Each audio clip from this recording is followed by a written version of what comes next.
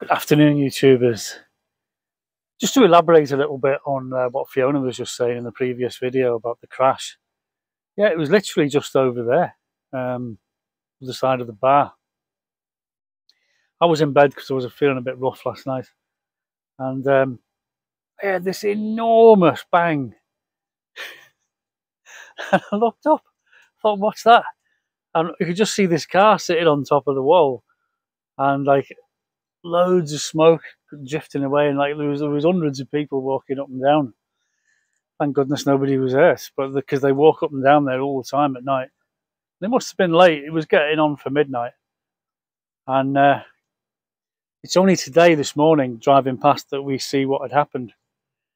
Where the wall starts, obviously it slopes up, and the car had hit the slope, which is literally only that wide, and he launched himself into the air, come down and skidded to a halt on top of the wall. How he did that without falling off one way or the other, and destroyed a lamppost. The lamppost for the pedestrian crossing was down, and we just looked. I looked from the bedroom, and you couldn't see much. It was night time, obviously, and wasn't long before the police showed up with about 3 police cars, all blue flashing lights and everything. And there's a big crowd stood around it. And I thought, wow, how on earth do you manage to do that? I'm not saying the person was drunk. It might have been, might not have been. I don't know. But that's what happened. Now, I've been to the hospital this morning. I've had another blood check. I had a blood check on Monday, and they said one of the blood counts was below white antibodies or something, was below the level, whatever the level is. Checked it again today, and it's just above now.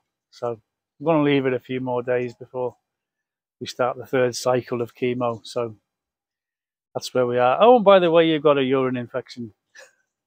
Just to add insult to injury, but there you go. I've got to take antibiotics as well. It's just like one thing after another, isn't it? You just get ahead of somewhere, and then you take a few steps back. That's how it feels sometimes. So today I'm just going to relax. I've been watching my favourite YouTubers on the Mac there.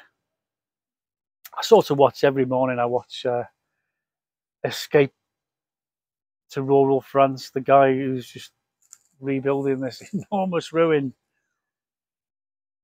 I take my hat off to him. The guy's just, the tenacity of the guy. He just keeps going, and he's doing a lot of it on his own. His cunning ways at the moment is to erect the yurt in the grounds. I mean, I would have done that as soon as I bought the place. I would have bought a couple of big caravans and just parked them up for sure. But now he's doing a big yurt thing, so I'm looking forward to seeing that, how he gets on with that. So I've never lived in a yurt. I've lived in caravans mainly, tents in the army, but I've never really been a camping tent person. And yeah, I've lived in vehicles and all kinds of things. Not full time, but only caravans full time. Living in caravans is brilliant. I've known people who live in lorries and camper vans and stuff like that. I did have a camper van. I did live in a camper van for a while, on and off. Great fun. And of course, the other usual one is Trevor. I watch Trevor quite a lot. He's going strong, is Trevor. Trevor gets attacked from all angles all the time. So he's constantly bashing people out the way. Yeah, good lad is Trevor. That's about it, really. I think Fiona's downstairs. I think she's watching Midsummer Murders again. And yeah, I'm feeling a lot better today. I wasn't so good yesterday, but feeling a lot better today. So I might do another video with Fiona later on. We'll see. Thanks for watching, and I might catch you later.